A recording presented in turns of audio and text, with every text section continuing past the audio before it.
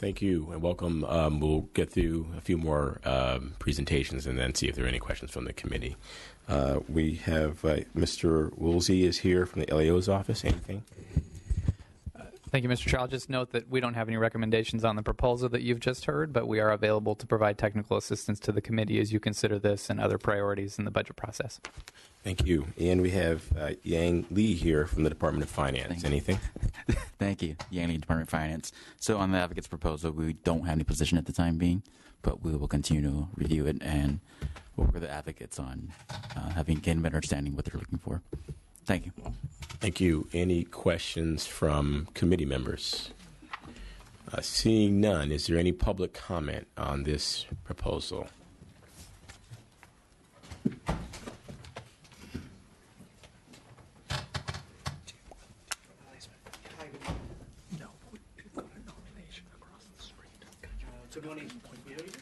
Just 1 second. We'll get you set up.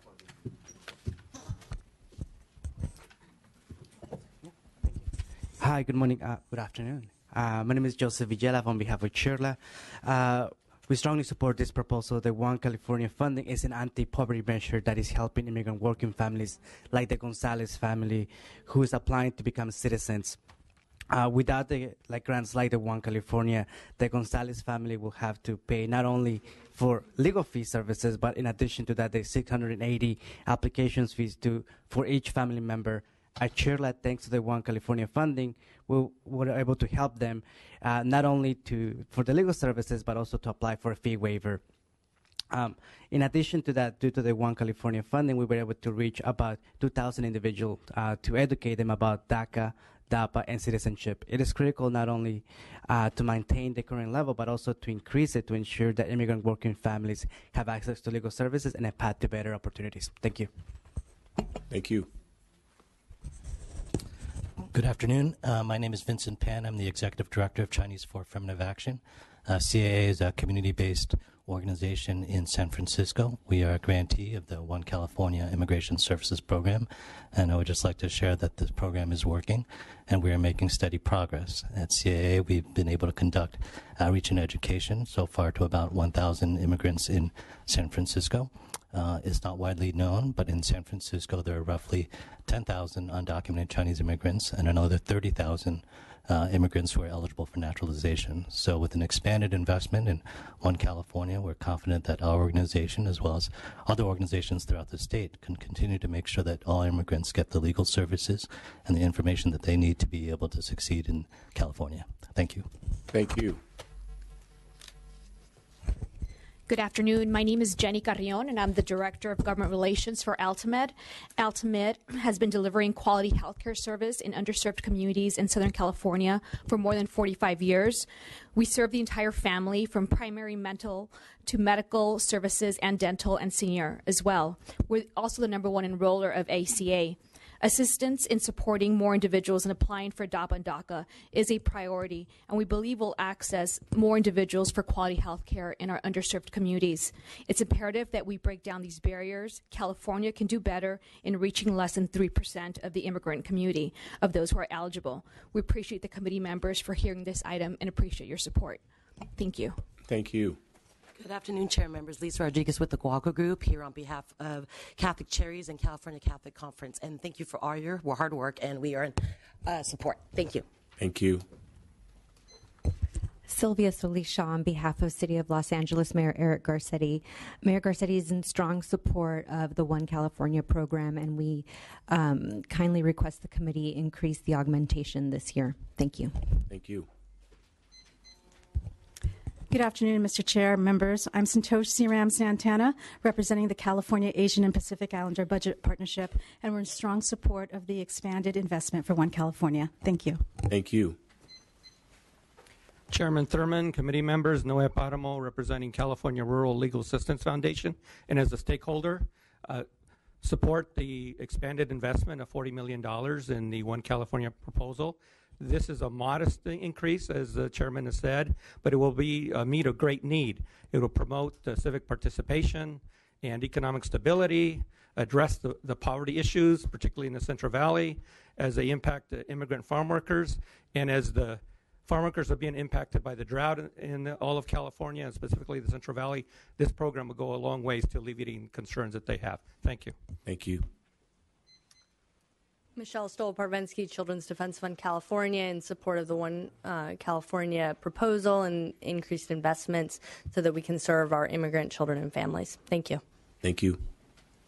Hi, Lynn with the Southeast Asia Resource Action Center. We're in support of this. We recognize that it would benefit many Southeast Asian American communities, including Vietnamese. There's 170,000 undocumented Vietnamese members in the country, and many of them call California home. We also know many of them would benefit from naturalization and become more involved civically when they are naturalized. Thank you.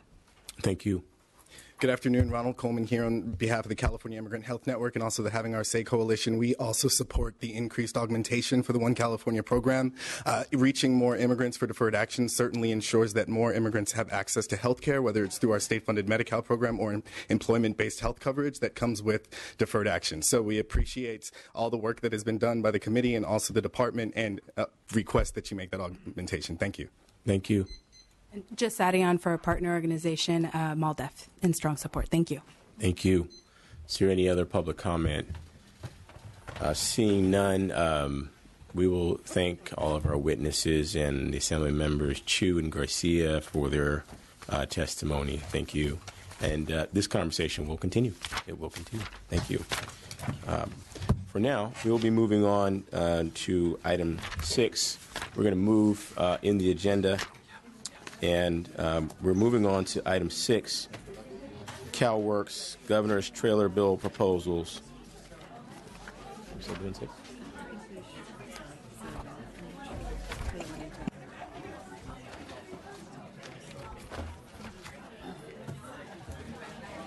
Trailer bills, 6. Yeah, I'm not sure we got there. Okay. You said 6, right? You said 6, but 6.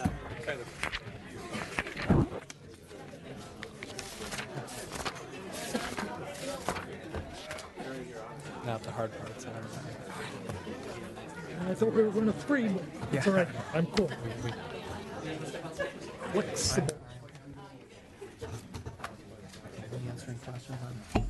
If you could, we'd ask if you cannot stay, if you would take your conversations outside this chamber so that we can continue. We want to welcome our presenters for issue number 6, CalWorks. It's the Governor's Trailer Bill Proposals for 2016 and 17. We welcome Mr. Lightbourne and Todd Bland, and we will hear from Finance in the LAO's office. Mr. Lightbourne, when you're ready. Mr. Bland. Mr. Bland. Good afternoon again. The first trailer bill proposal is the sharing ratios. I think your agenda does a good job of describing it, and the motion is we would be supportive of the suggested motion, the staff recommendation. In a nutshell, what this trailer bill does is essentially align state law with the current practice of essentially a 2.5% county share. I can go on to the second one, or okay. With respect to the Temporary Assistance Program, or TAP, this program is no longer needed in that essentially this was, as we discussed earlier today in my overview remarks, with respect to work participation rate. The department administratively was actually able to achieve essentially the similar results of TAP, of taking certain populations, serving them with state-only funds, and we did not need the trailer bill. We did not need the language. We did it administratively. At this time, we believe the trailer bill is obsolete and unnecessary. Again, with respect to the suggested staff recommendation, which essentially would remove, as I understand it, would remove the default instead of actually requiring us to implement it, would leave the statute on the books, but essentially not put a date on it, or essentially require further legislative action to trigger its need. We would be fine with that. Thank you. Mr. Lightbourne, did you have anything to add on to? Do we have anything from the LAO's office? Anything from finance? Is there any public comment on this item?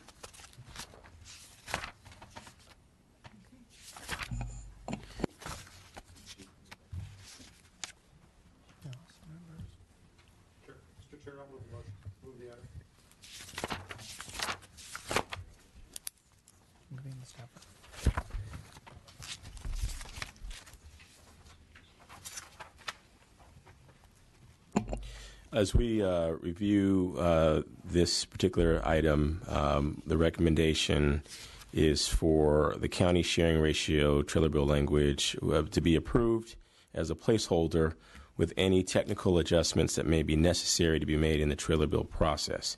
Additionally, it's recommended for approval of the language as a placeholder that would change current statute to remove the date for implementation of TAP and make the implementation contingent upon further action of the legislature in any given year. Is there such a motion? So moved, Mr. Chair. Mr. Obernolte makes that motion, and I will second. Madam Clerk, if you'd call the roll. Chair Thurman. Aye. Ting. Chu.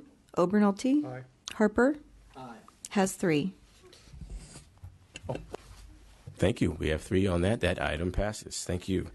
We're going to resume where we were in the agenda before we started to move around. We're moving to issue number 3, CalWorks Early Engagement Strategies and Time Clock Oversight. Good afternoon again, Todd Bland for the department. I think once again your agenda lays out a lot of the changes we made in early engagement strategies. Most of these were pursuant to AB 74, which is enacted in 2013. The highlights of that legislation were the enhanced subsidized employment, family stabilization, and the online CalWorks appraisal tool. I'll just talk briefly about the status of those. There's a wonderful chart on page 23 of your agenda that actually shows some of the latest highlights from both budget and in terms of the numbers we're seeing in those programs. With respect to the OCAT, or Online CalWorks Appraisal Tool. This is a standardized statewide welfare to work appraisal tool. The goal here being that we would have a statewide look, an interactive look at our clients' needs and be able to really connect them up with the types of barrier removal services or essentially the plan that would make the most sense for them to be able to take advantage of the welfare to work services within CalWorks.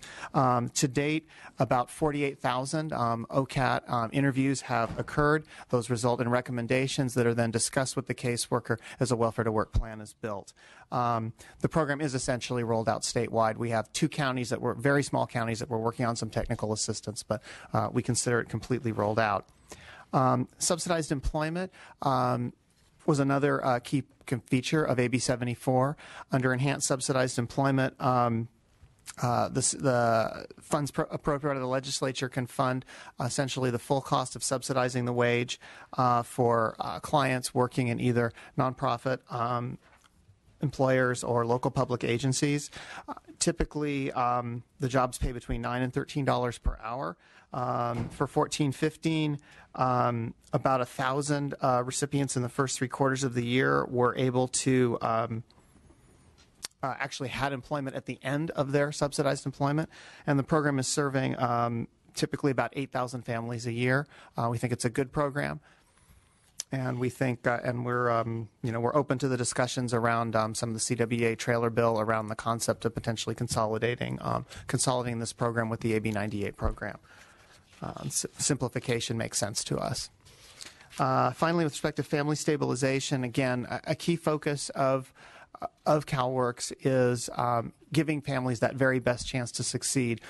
Family stabilization is really designed around an in-between group. It's a group that we think can benefit from welfare to work services. They're not exempt from participation. Some clients come in with barriers and issues where they would be exempt. This group is not exempt, but they may be facing a crisis. Crisis might have to do with a family situation, might have to do with housing. The idea of family stabilization is basically remediate that crisis so then the family can take advantage of the welfare to work services after that crisis is remediated. The numbers in that are going up. From July 2014, we were serving only 600. As the program stepped up, the average caseload is now 2,400. Again, a program we're proud of. We think it really makes the promise of CalWorks and taken together, all 3 of these really give our clients the best chance to succeed with the welfare to work service array that our program has. Thank you. Thank you, Mr. Bland. Mr. Harold at the Western Center on Law and Poverty. Thank you, Mr. Chair. And I do just want to personally congratulate you and the committee for the action you took at the beginning of the hearing today. It's long overdue, and we applaud you for your work in this regard and hope that we can get it put it in the budget and get the governor convinced to do the same thing. So thank you very much for that. It's no secret that Western Center and many of the advocacy organizations opposed SB 1041 and the change from a previously had been a 60-month and a 48-month clock down to then a 24-month flexible clock. And from the beginning, we've had really two major concerns that stand to this day. One, federal law allows for a 60-month clock. More than about 30 of the states, a little more than that, actually continue to provide a 60-month clock in their state programs. And the thing is that these kind of clocks, by their nature, are arbitrary. Some families can go through welfare to work, get themselves a job, get through education quickly, get out of poverty, and never come back. Other families, they're going to need that full 60 months and maybe even more.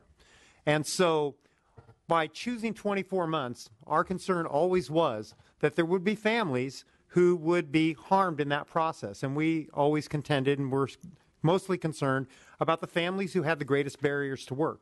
And so many of the programs that Mr. Bland just talked about were those that were created in the aftermath of the passage of SB 1041 in recognition that, indeed, that was going to happen for some families. And so family stabilization was done. OCAT was done as a way to create multiple paths for people into welfare to work and to really help identify barriers. And I want to commend the department for the work that they've done in making that happen. And I think what is most revealing, and I think what should cause this committee some time for reflection, is the data and the information that we're now getting back, in particular from OCAT. So I haven't heard the department's latest data. They are rolling it out. And I would just say that it has the potential, and it should revolutionize the way that the CalWORKS program works. It's giving us such rich and important data about what's really occurring in family lives. So the data that I had prior to the committee, we had 34,000 reviews done under OCAT, appraisals and assessments. And of that, we had over 16,000 recommendations for domestic violence services, sexual exploitation, or human trafficking.